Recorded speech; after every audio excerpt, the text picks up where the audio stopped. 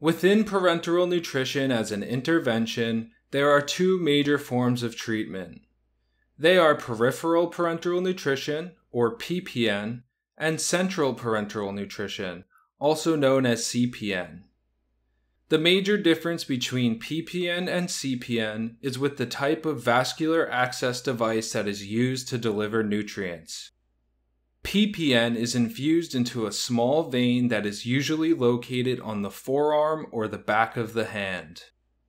CPN is infused into a large vein with the end positioned close to the heart in the distal third of the superior vena cava.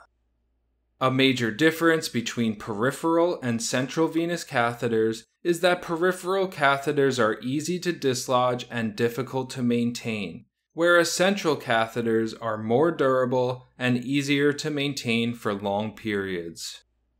This is one reason why PPN is recommended for infusions lasting for less than 2 weeks, while CPN is recommended for all infusions lasting for more than 2 weeks.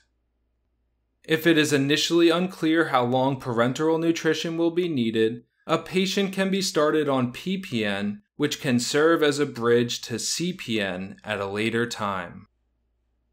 Another difference between peripheral and central venous catheters is that peripheral catheters are more prone to complications like parenteral nutrition-induced phlebitis and extravasation.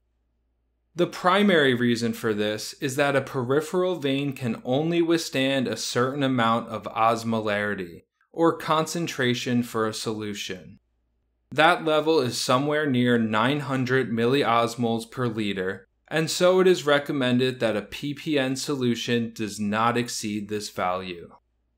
Since nutrients like dextrose, amino acids, and electrolytes contribute to the osmolarity, this limitation makes it difficult to meet the nutritional demands with PPN.